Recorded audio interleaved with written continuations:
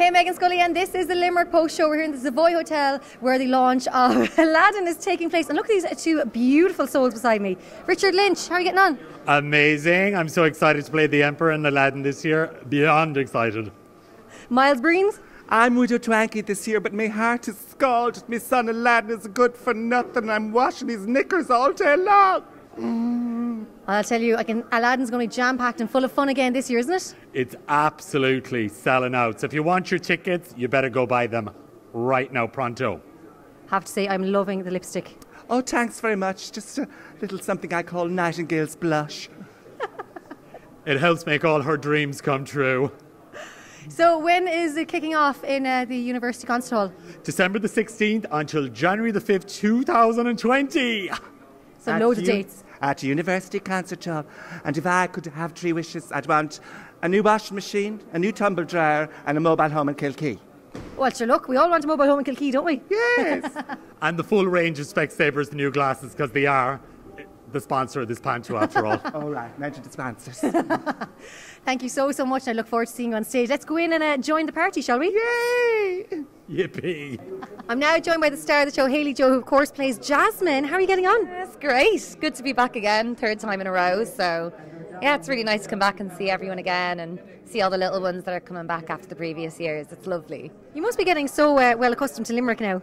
Definitely. Absolutely. Like, I love visiting the Crescent Shopping Centre between shows.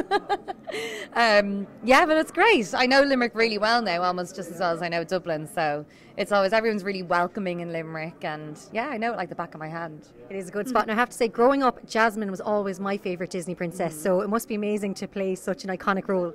For sure. I think it's going to be my favourite out of the 3.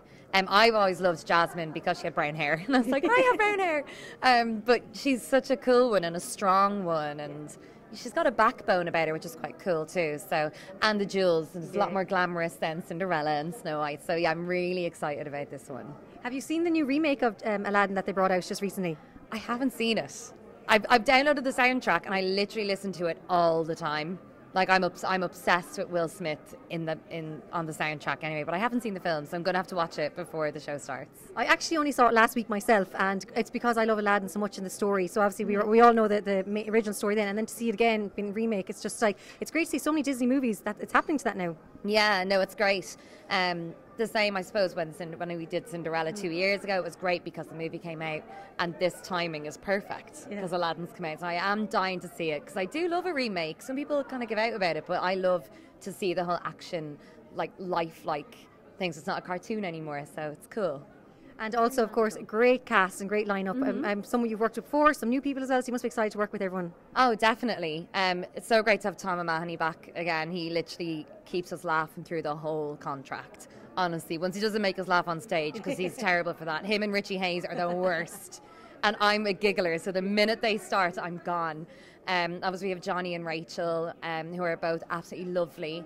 And I'll have Dayl Cronin annoying me again for Christmas, which seems to be the norm every year. I'm going to have Dayl Cronin annoying me. So, but no, it's great. And of course, Richard and Myles. We're just a family now, so it's really nice to have the family back together again. Hayley-Jo, cannot wait to see you on stage, and I know it's going to be absolutely phenomenal. Thanks so much for joining the Limerick Post Show. Thank you.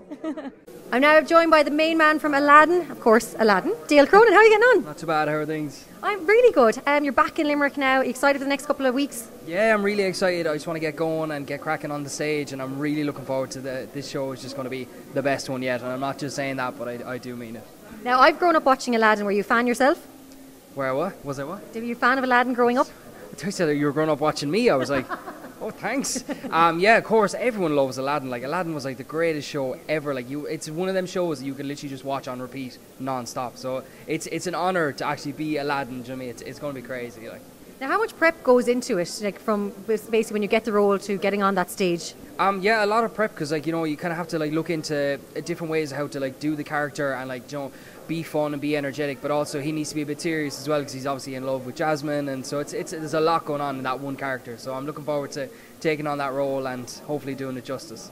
Now, I know, of course, you came from Dancing with the Stars as well, and Johnny was inside there. Like, have you found now that you're keeping up all the dance moves? Like, did it kind of like become part of your like everyday life now? That just because you were literally went from dancing non-stop to winning to everything. Yeah, well, like dancing has always been like my passion. Like I've actually opened up a dance school off the back of Dancing with the Stars. Yeah, in Cork City. So dancing has always kind of been my main thing. So yeah, I've been keeping it up ever since. I'm getting a bit old now, my back's a bit sore, but no, I love dancing, and it's great to meet Johnny, and it's great to chat with someone who's been on the show and experienced the same experiences that I've done, so it's great. And obviously with Catherine as well last year, but it's just different from with Johnny and stuff, you know. Yeah. Singing, dancing, acting, is there anything you can't do? Cook. Deadly serious. I know, I'm actually learning. Performing has always been my main thing, and I since I've been young I've loved performing, so I'm lucky I get to do what I love every day. Dayl, Cronin, we look forward to seeing you on that stage. Thank you very much, Chat to Limerick Post Show. Thank you. I'm now joined by Johnny Ward, who probably plays one of the most frightening characters. I mean, for me growing up as a child, I was always so afraid of Jafar. Yeah, well, it's Ebenezer is the Panto version of Jafar, and it's great. Really, really looking forward to it. I love kidnapping people, on and off screen. I've kidnapped too many in Fair City. We've had Katie, we had Emmett, poor Rose, Tessa, who I eventually stabbed, God love her, and then and Barry O'Hanlon for no reason whatsoever. But now I just want to get away from that, and I want to kidnap Aladdin, and I want to kidnap Jasmine, and I want to kidnap that genie, and I want to take over the world. So that's what I'm doing with myself these days. How was the transition though, going from Fair City to Panto, and kind of going from playing these like serious roles to kind of maybe having a bit more fun on stage? There's not much difference at all. To be honest with you, it's actually not different at all. No, of course, do you know what? It gives you an excuse to take a different exit on the roundabout and be completely different, And one thing I love about Panto is it's to do with Christmas. And I remember going to the Panto as a kid with my family, and it's a tradition that I love. Unfortunately, wasn't able to do Panto last year because Dancing with the Stars was happening. But this particular production is something I want to be involved with for a long time. Someone I'm really blessed and privileged. We've got a phenomenal cast here as well, really, really good cast. With the likes of Richie Hayes, Dayl Cronin, obviously from Hometown, and they just Rachel O'Connell from Copperface Jacks the musical, Hayley-Jo. We've just got a phenomenal cast. I'm really, really looking forward to meeting them. And you get to spend so much time in Limerick. Yeah, exactly. And you know what? One place I've never really been before is Limerick. I've been here once or twice to watch a match, and that's about it. So really looking forward to meeting the people and spending Christmas down here as well. It'll be so much fun. And tell us this, how's the dancing going? Have you kind of forgotten about it, or are you still dancing away? No, we literally danced yesterday. We were doing the Dancing with the Stars tour, and it finished up on Saturday. So it was brilliant to get back to it again. It was just, we had like a week and a half of rehearsals. So revisiting dances like that jive and the tango was very, very difficult. But we did really well. We topped the leaderboard every single night like we did on the show, but we still didn't touch that glitter ball. But fingers crossed, there's another tour coming back in April, and myself and Emily will have a chance to do it then. Thanks. Safe to say, a man of many talents. Can't wait to see you up on that stage, and thanks so much for chatting to the Limerick Post Show. Thank you so much for having me. Really appreciate it. Cheers.